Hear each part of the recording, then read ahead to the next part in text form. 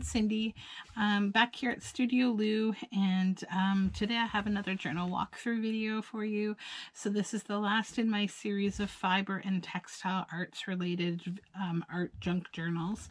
So this book is a reused, upcycled book, The Way the Crow Flies by Anne-Marie MacDonald. I love this book because it has a nice feel to it. It was a perfect size for a journal. I did a piece of spine jewelry for the outside. It is made with ribbons and laces, and it has this piece of vintage jewelry on top, and the whole thing removes on this clip, so you don't have to have it there if you're writing. It will allow the book to lay flatter to remove it. So we'll just set that aside.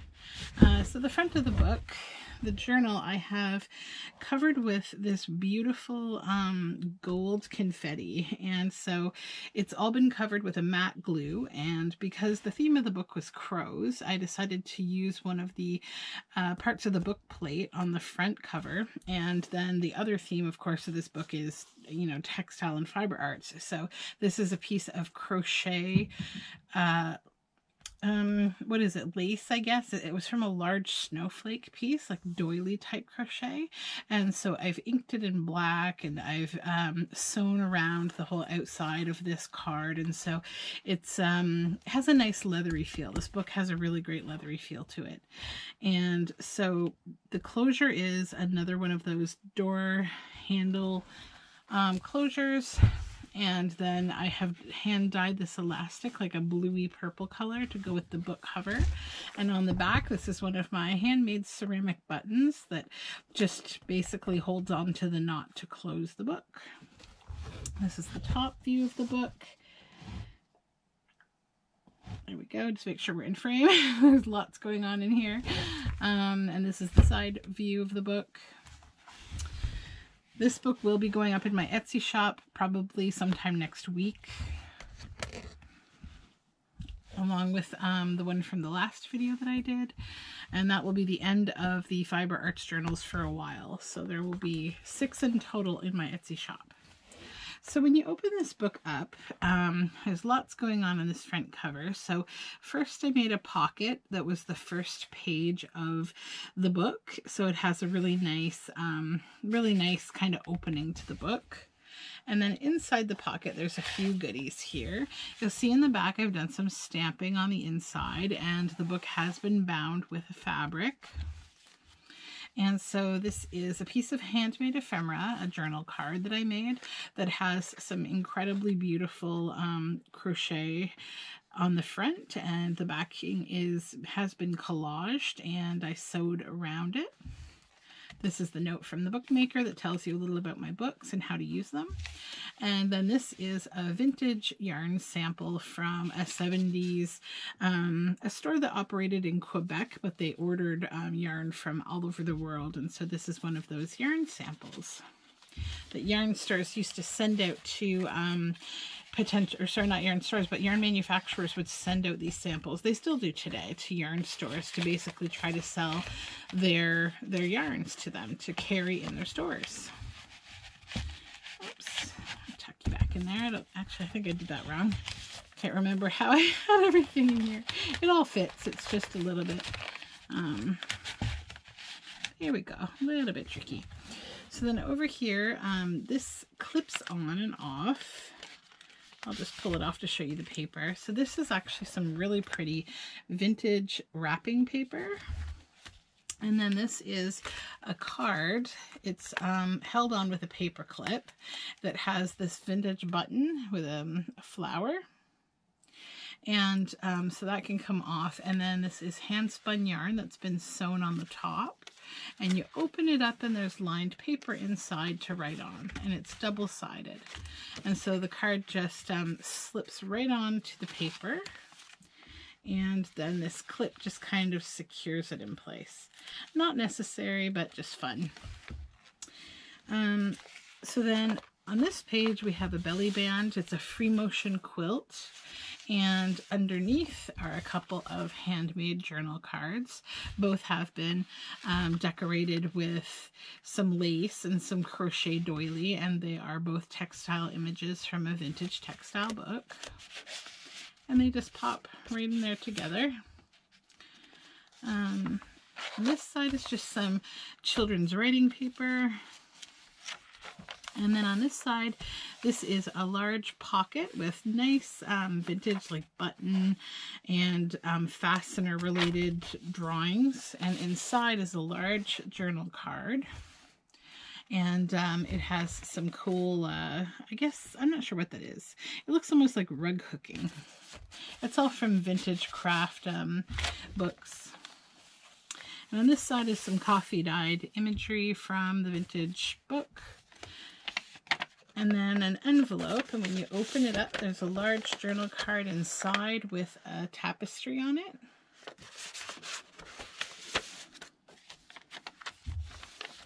And this is avocado dyed paper with some handmade paper running down the center. And then just an interesting drawing from a vintage magazine that talks about basically the honeybee quilting, the honeycomb quilt. And some neat paper. And on this side we have a belly band made from a piece of lace. And then inside is a little handmade booklet that I threw together. Inside it is just some different paper. So there's some marbled paper, avocado dyed paper, some pink notebook paper, and it's just an extra little journal to write in. And this brown paper is actually the back cover of the newsletter for a 1976 or 1978 guild newsletter for a spinning and weaving guild in Toronto. And this is actually one of the coolest parts, is that there was always a weaving sample in the back of these newsletters. So I just used it as a little tuck, and I made a little journal card with some of my hand spun yarn sewn on, and that just tucks right in there. And some cool vintage magazine images from a Textile magazine that contained all the patterns to make these amazing like house dresses. And on this side is more, this is, I'll just show you both sides of the page. So this is an embroidered pineapple. And then I've used this yarn sample, get that little one out of there, with this beautiful rainbow chenille just to make a little tuck. This is from the Village Weaver, which is a business that I don't believe exists anymore in Toronto. And then I made a little writing sort of tablet out of this tall imagery from a craft book, a vintage craft book. And then that opens up and it just pops right on here. And then you turn the page and there's another page of this imagery from a craft book. And then I've taken a form, like a sort of 70s order form from the Lily Mills Company hand weaving department from North Carolina. And you can write on that, and it's just kind of a cool piece of ephemera, authentic vintage ephemera, just to make the book a little more interesting. And this is Easter egg dyed paper. And on this side is Brazilian crochet blueprint. And I've made a pocket out of a vintage page from a textile book, craft book. And inside are a couple goodies. So these are just a journal tag and a little journal card. This is hand spun yarn and some crochet on top, just for writing space.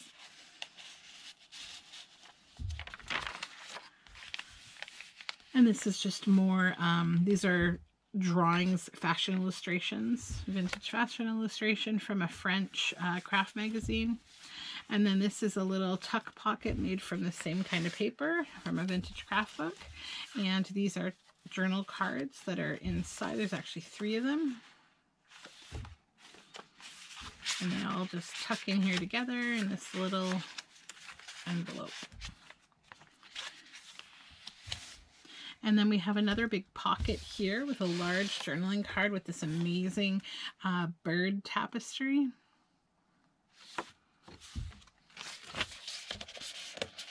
And this is all backed in really interesting vintage sewing book paper. And this side is another pocket, but this one is made from a plaid cotton fabric. And inside is a tall tag that's been collaged by me and has brown paper to write on the back. And this is a little file folder, and on the back it's just been gessoed in blue gesso with some hand-stitched embroidery from a vintage panel that I've cut up, and more crochet blueprint. This is a stitched page that has this lace along the side, and it's on Easter egg dyed paper. And this is just more of the vintage textile drawings and photography. And this is a pocket made from a vintage pattern for these dresses. And inside is a large journal card. And these are illustrations for buttonholing.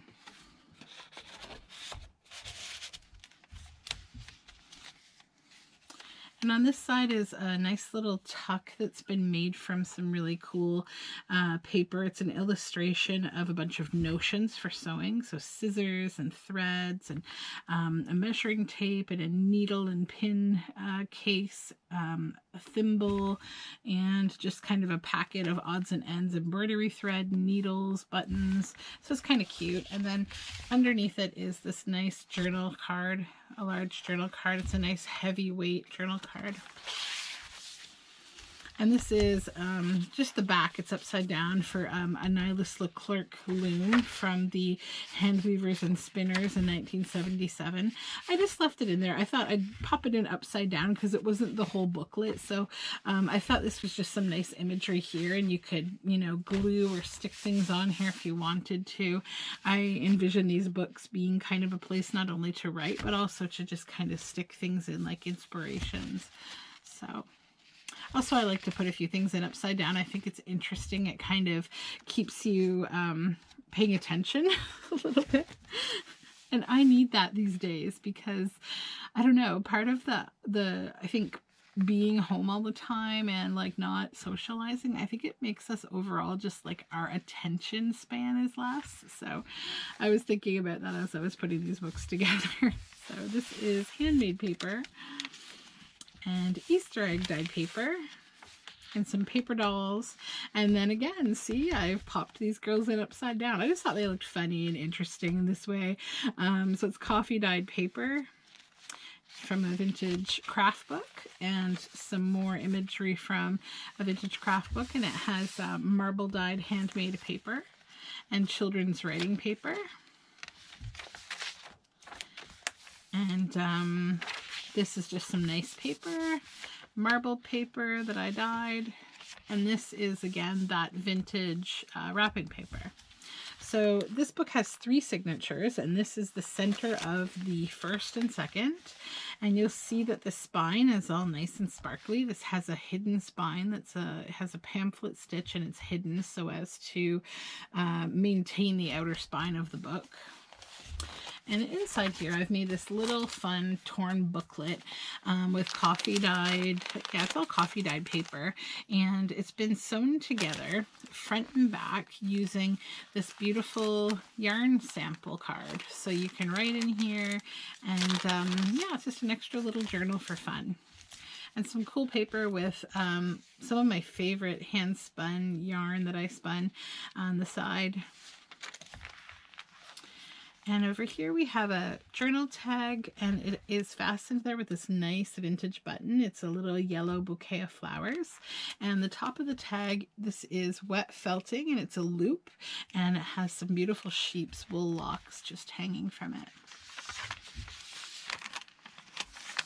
And that's all on the back of Crochet Blueprint and more of that lovely paper. And on this side we have a tuck with coffee dyed paper, and underneath there's this girl hanging out here. She's from a vintage textile book. The models were so cool back then, and like really interesting photography. And this is just a postcard. It's a heavyweight. You could actually use this as a postcard. You could decorate the front if you wanted to, and write on the back. And then this is just an image of a handmade puppet from a craft book, and some lace has been sewn up the side. It's a nice shade of violet. And you can see the metallic stitching on the back, the zigzag. And this is just a stitched page with more metallic stitches. And on this side, we have this tall tuck area on Crochet Blueprint. And, excuse me, this is a journal card, and it is, oh, it's actually double-sided. I forgot. It's like a booklet. And so you can open it up to lined paper, and that tucks in here. And then this is a little journal tag that's been collaged. There's brown paper on the back, and it's embellished with a bead that I felted. So it's a wool bead with different sheep's locks hanging out, and that just tucks right up in the top here and hangs at the top of the book. And on the back, we have this beautiful golden yellow handmade paper from Koreatown in Toronto. And this is a silver doily. Some nice scrapbook paper with red hand-spun yarn down the side. And coffee-dyed gridded paper that I dyed. And this is some lace pattern. Lace pattern, and this is a large pocket that's been made from different, excuse me, I'm falling asleep apparently, different book page. It's a book page from a craft book and some nice imagery from a knitting book. And then inside is a large journal tag, and it's got all sorts of cool French knitting related instruction. And this page is Easter egg dyed, and it's been stamped with some matryoshkas. And more of the Crochet Blueprint, and some lovely vintage wallpaper. And then we're in the center of the second signature, and you can see here this is actually a color work pattern that you could stitch of two beautiful snowy owls.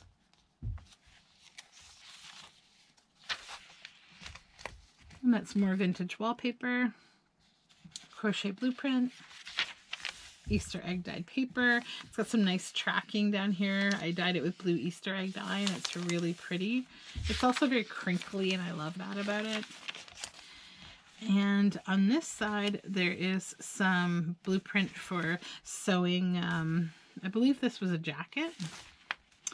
And on the back, some applique ideas for doing applique animals. This is avocado dyed paper, so it's like a pinky shade. And this paper has been stitched around with metallic thread. And this is another silver doily and some cool paper. Crochet Blueprint, stitched paper, and this on top is wet felted wool on silk, so it's got that beautiful rippling to it. And this is just some stitching related imagery, and a cool picture, another vintage model from a 70s craft magazine, and a little pocket with lace, and it has this nice coffee dyed paper on the back, and on the front is just a little pattern to do some color work. So you could actually use this pattern. It's actually got the whole key to be able to create this knitted pattern.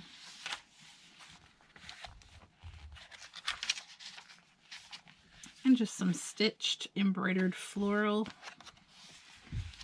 and hand spun yarn. And then inside, between the two last signatures, I have stuck one of the entire booklets from the Ontario Handweavers and Spinners Guild from 1981. So if you've been following my videos in this series, you'll see these booklets being a recurring theme. So I was lucky enough to be to inherit the collection of looms and weaving related books and samples from a really talented weaver in the 70s who has since passed on, and she had an amazing collection that I'm sharing a bit of with these journals. So inside these booklets, they're really cool. Actually, it's a very high quality booklet. You never get this nowadays in a guild. They're really nice, and they're printed on really quality paper. So this is just what's in the bulletin and some information about stitched double cloth. types of weaving. These are some photographs of the guest speakers that they featured in the guild meetings.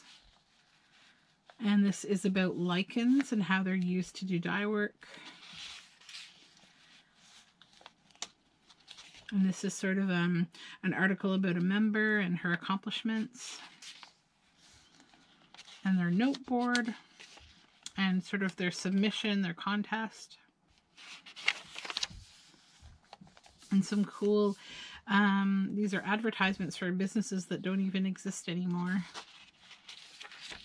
And in the inside, in the calendar of their events, I placed a large journal card with some collaging and some lace, and I've stitched around it with gold and purple thread, and it's got some vintage imagery, and it's nice and coffee dyed on the back. And this is about effective demonstrations and displays. So when you're doing a show and you're trying to show your goods for sale, how you can display them. And then just some more information about their different events that they went to and how successful they were. And this is some spinning instructional information. And their other guilds communications, and some information on Canadian sheep, a Lincoln and a Rambouillet, and then more advertising from mostly businesses that don't exist anymore. Some do. And this is about lichen dye samples, so it's some of their recipe for their lichen dye. And then this is a pattern for stitch double cloth for weaving. And so once again, I think I mentioned earlier in the video that these booklets always had this really cool sample in the back. So this one is particularly impressive. It's green and yellow, and it's a really interesting weave. And then there's these yarn samples. These are naturally dyed yarn samples that were done with lichen.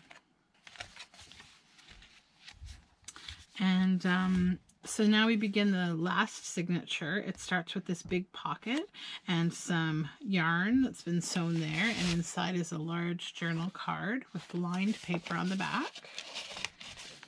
And it's got some fabric sewn on the front. And then here at the top we have some silk sari that's been sewn across the top. It's iridescent and purple and has these lovely strands that just kind of hang. And this is certificate paper with this lovely gold embossing. Coffee dyed sewing buttonholing instructions, and this is this is for a sleeve pattern. This is sort of the graphics for sewing a pattern. And then this is crochet blueprint with this nice fabric baggie, and inside of it are a couple little things. These are a couple little journal cards. This one has a vintage button on the front, and they both just tuck in here. And then on this side, I've kind of done like an upper tag and a lower, an upper pocket and a lower pocket. This is like a little free motion kind of quilting, and I sewed around both of them in the same way. I stamped this one and I attached a ribbon, and in here is a journal tag, so that just tucks right into that pocket. And it has some yarn, hand spun yarn on the bottom. And this is just a tall tag with some ribbon that's been sewn on. And that's on graph paper. And this is Easter egg dyed paper and heavy watercolor paper. And this is a pocket with some nice crochet that's been inked in like a light aqua green. And there are a couple things in here. So a tall collage tag with some batik fabric on top. And a little journal card with some ribbon and a little Peruvian worry doll.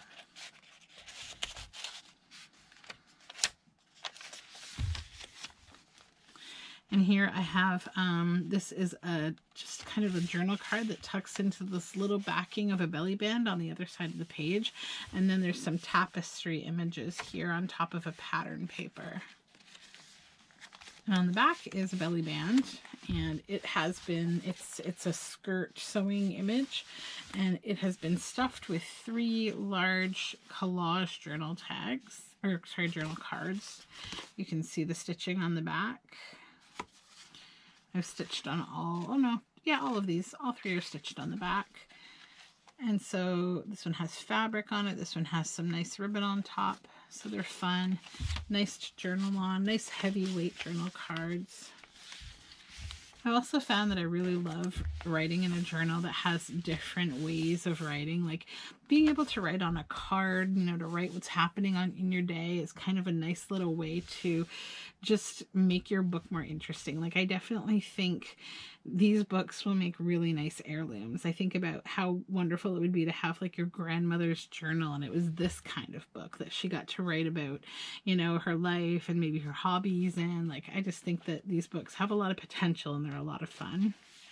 So this is imagery from a vintage book, craft magazine, and on the back there's some little hands here with some needles in them.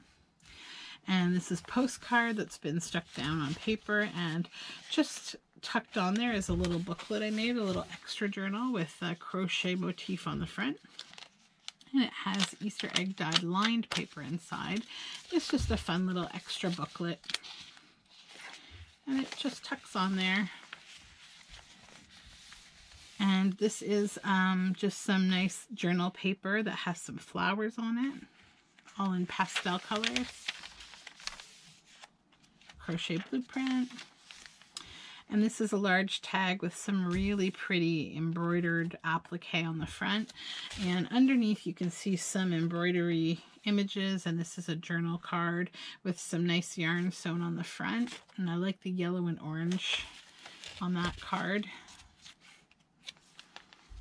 And then back here is kind of an eclectic page of just some collaging of weaving and a sewing image. And then this is a note page from an old business and some handwritten notes about following like a sleeve length, like it's just you know, like a crafter's note. And then there's this little pocket that I made out of some of the imagery from a book, and inside is a large journal card with some real vintage buttons that are sewn on, and it's stamped on the back with this bird on brown paper.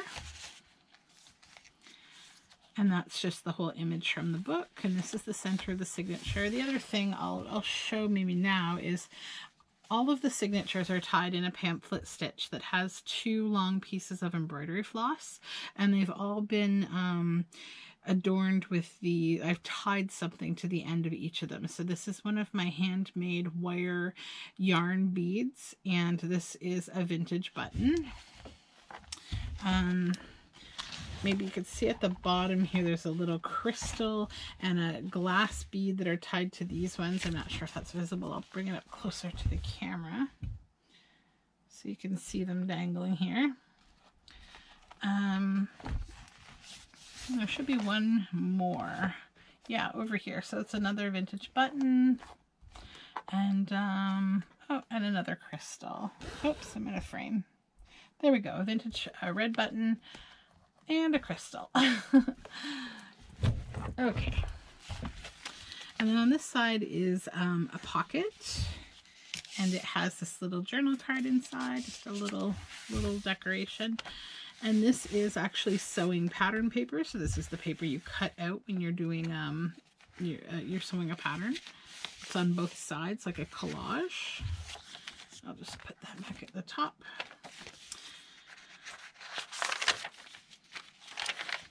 And this is just more of that notebook paper with flowers and lace chart, knitting chart, and just some interesting knitting related terminologies. And then this is a guild weaving sample of sample double cloth weaving. So in the booklet that's back in this journal, ooh, excuse me, I'm falling asleep in this video. This is terrible.